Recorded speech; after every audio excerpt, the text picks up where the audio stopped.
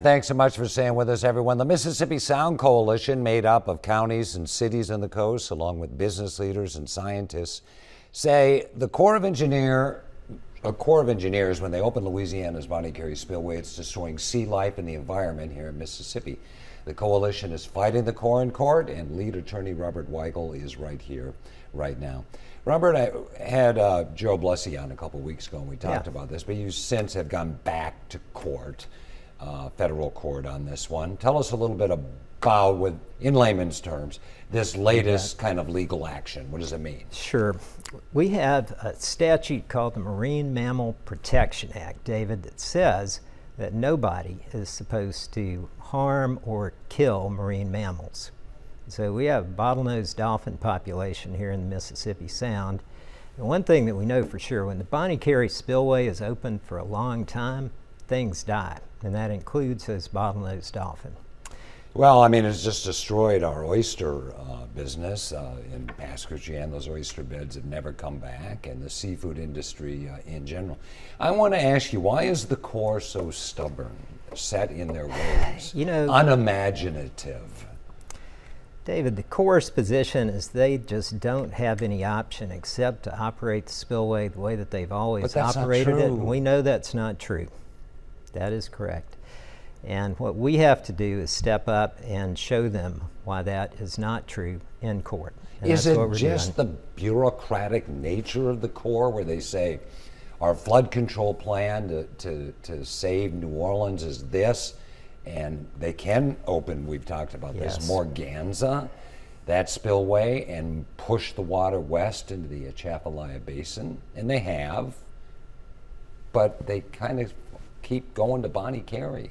Yeah, the Corps is very much stuck in their ways, and I can't tell you the exact reasons for that, but our job is to get them off of that, being stuck in their ways. There are ways that we can minimize what impact the Bonnet Carré Spillway has on the Mississippi Sound, but we got to take the first step to do it, and we went to court to do exactly that.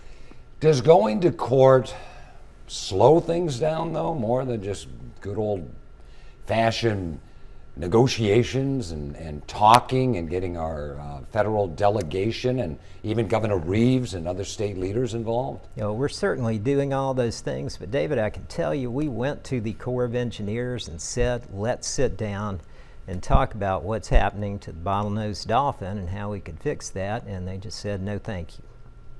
How engaged? We've seen that step up, I think. I'm not so much on the state level. I'd like to see the governor and other state leaders get more involved, but it seems like our senators and Congressman Mike Ezell was at all your meetings, or many of your meetings.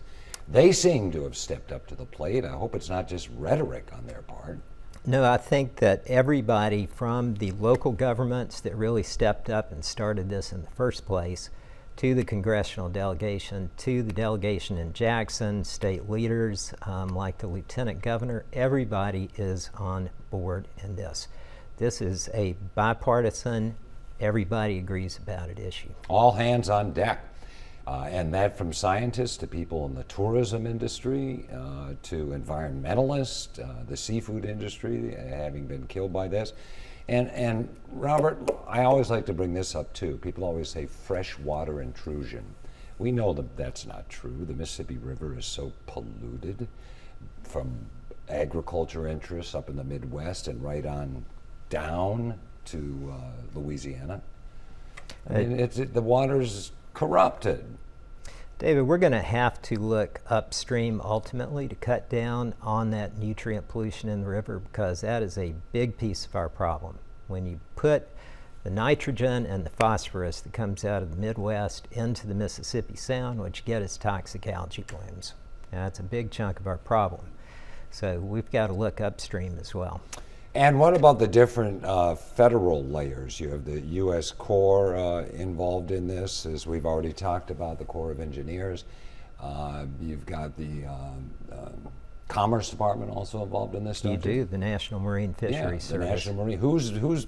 Who makes the final decision on that federal level? You know, ultimately, the Corps of Engineers has a responsibility for operating that structure. But the Department of Commerce and the National Marine Fisheries Service, they can tell the Corps, here's what the good science is, and here's what you need to do to stop having these terrible impacts on the Mississippi Sound. And we have other allies, because not only the Mississippi Sound, but when that water goes through Lake Pontchartrain and makes it down into southeastern Louisiana, it also destroys their fisheries.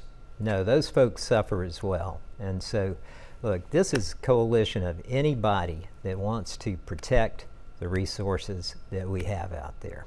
And it's critical for us to step up and start doing that. Besides just the Bonnet Carré Spillway, though, there are other projects going on in Louisiana that concern people in southeastern Louisiana. What is it, Mid-Breton?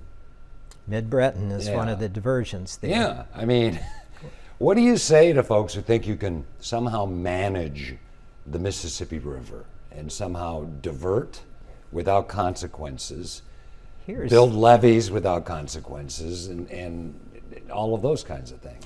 Well, on the Mid-Breton diversion, there is nobody that is more in favor of rebuilding Louisiana Marsh than the Mississippi Sound Coalition and the people in it. But you cannot do these things without looking at the negative impacts that you're going to have. You have to be realistic about what you're doing, and you can't make Mississippi and fishermen in southeastern Louisiana suffer without taking that into account. So what's the next step? We're out of time, so just tell us where we go. It's back in front of Judge Garola? It is back in front of Judge Lewis Garola, and it will proceed according to the schedule of things due in court, and we're looking forward to presenting that case. All righty. Well, Robert, keep up the good fight. It's the Mississippi Sound Coalition. Thanks so much for being with us and getting us up to speed. Always a pleasure, David.